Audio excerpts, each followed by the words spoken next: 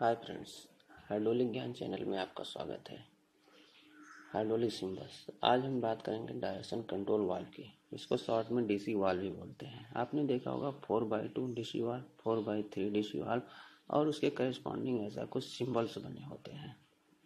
यहाँ पे पहला पॉइंट जो होता है वे शो करता है, दूसरा पोजीशन मीन्स ब्लॉक। हमने यहाँ पे 1 और 2 ब्लॉक बना दिए, 2 ब्लॉक हुए। यहाँ पे 1 2 3 ब्लॉक बना दिए, 3 पोजीशन हो गया। 4 वे हमारा होता है जिधर से ऑल इन करेगा और आउट करेगा। ABPT 4 वे, इसमें ABPT सभी पोजीशन में 4 वे होंगे।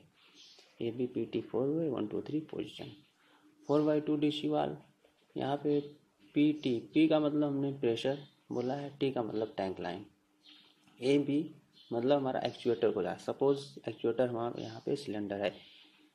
P प्रेशर लाइन से ऑयल गया, एक पोर्ट को चला गया रॉड एंड को सपोज, फिर पिस्टन एंड का हमारा टैंक को कनेक्ट हो जाएगा। दूसरी कंडीशन है प्रेशर लाइन B को मतलब पिस्टन एंड को जाएगा प्रेशर, फिर रॉड एंड हमारा टैंक को कनेक्ट हो जाएगा।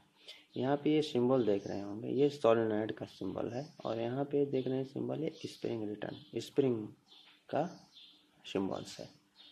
वो हमारा डिपेंड करता है सिचुएशन पे, हम कैसे उसको ऑपरेट करना चाह रहे हैं।